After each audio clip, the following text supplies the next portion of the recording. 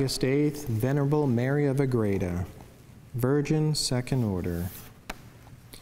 Mary was born at Agreda in Spain in 1602, of noble parents, whose virtues surpassed the nobility of their birth. Very early, the child showed special signs of grace. At the age of 6, she had attained a high degree of prayer, which was noticeable in her devotion to the Blessed Virgin Mary and to the sufferings of our Lord. Her confessor recognized the great graces with which she was favored and permitted her at a tender age to receive Holy Communion and to practice extraordinary works of penance. Painful illness which afflicted her, she bore with the greatest patience, strengthened by the remembrance of Christ's sufferings. In her 17th year, Mary entered the convent of Poor Clares of the Immaculate Conception at Agreda. As a novice, she excelled in the exercises of convent life. She made her profession on the Feast of the Purification in 1620 as Sister Mary of Jesus. After she had consecrated herself to God through the holy vows, the young religious strove for perfection with holy earnestness and cheerful surrender to God. At the same time, her unassuming humility and kindness of heart made her so beloved by her fellow sisters that at the age of 25, she was elected abbess. The Pope confirmed her election to office, and she was obliged to accept it repeatedly for 38 years until her death. Only once, at her most earnest request, was she released for a period of 3 years. As the superior, Mary was always the first among her associates to engage in lowly work. She swept the halls, nursed the sick, washed their linens, and appeared to have a special preference for the most menial services.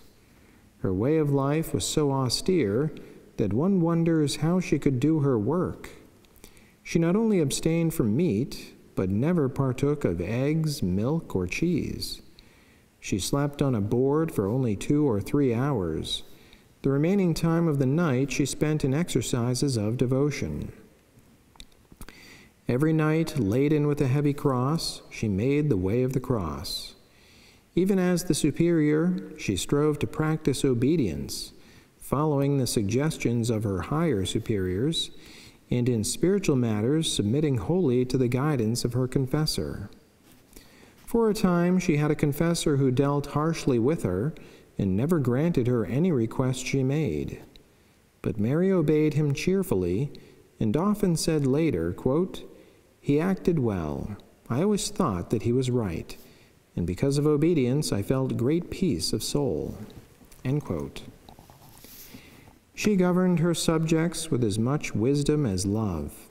She was endowed with great wisdom, so that persons of the highest rank, also prelates and bishops, even the King of Spain, asked her for advice. When she spoke of God, all who heard her were inflamed with the love of God.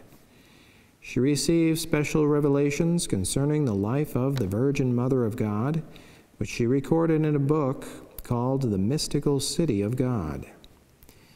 Mention should be made of Mary Agreda's work among the Indians of Texas and New Mexico. Her ardent desire, prayers, and sacrifices for their conversion were apparently rewarded with the gift of bilocation. Between 1621 and 1623, when Mary of Agreda was between 19 and 21 years of age, she made visits during ecstasies to the Texas Indians, coming, as it seemed to them, from the hills on their horizon, and returning that way after her instructions were over. When these Indians presented themselves to the Franciscan missionaries in New Mexico and asked that fathers be sent among them, it was learned that a lady in blue had often come among them, instructed them, and ordered them to seek out missionaries to baptize them. Upon investigation, it was learned that this lady in blue was Mary of Agreda, who, when she was put under obedience to tell what had happened, said she had no explanation. She could not say how she got there, only that when she was praying for the welfare of the Indians, she just found herself among them and began to instruct them. Presently she found herself home again. This happened many times.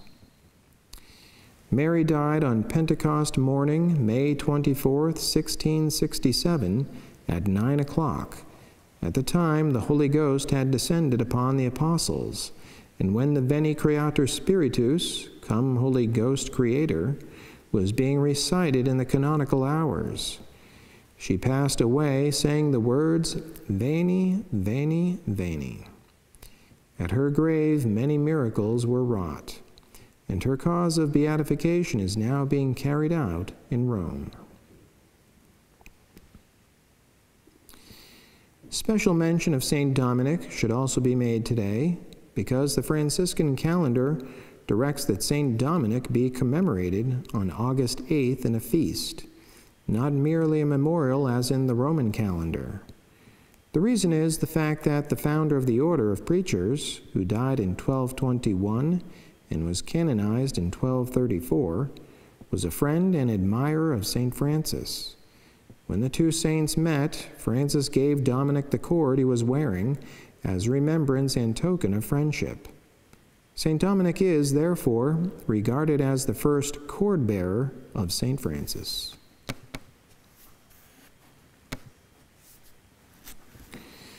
Concerning the operations of the Holy Ghost.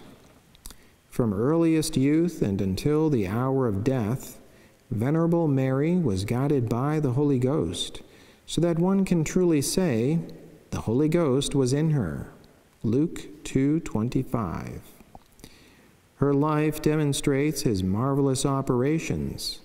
Enlightened by the Holy Ghost, she recognized her own nothingness. Hence her perfect humility, with which she regarded the most degrading tasks as the most fitting for her. Hence her submissive obedience, which caused her to give up her own opinion and considered her confessor right, even when he decided matters entirely against her wishes.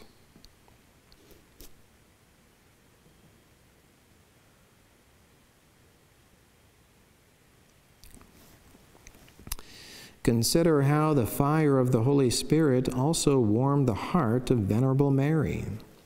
Hence came her devotion at prayer, her love of God, and of her fellow sisters. Hence the warmth of divine love through which others were enkindled by her. The charity of God is poured forth in our hearts by the Holy Ghost. Romans 5:5.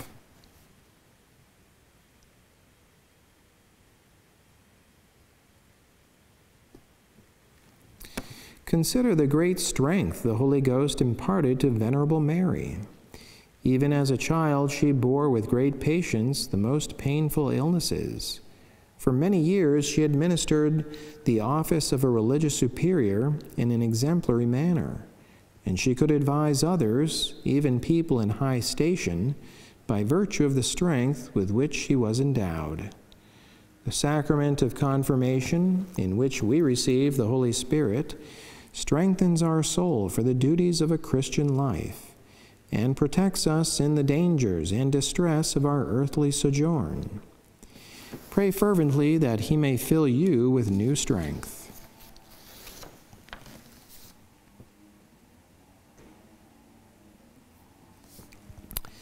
Prayer of the Church.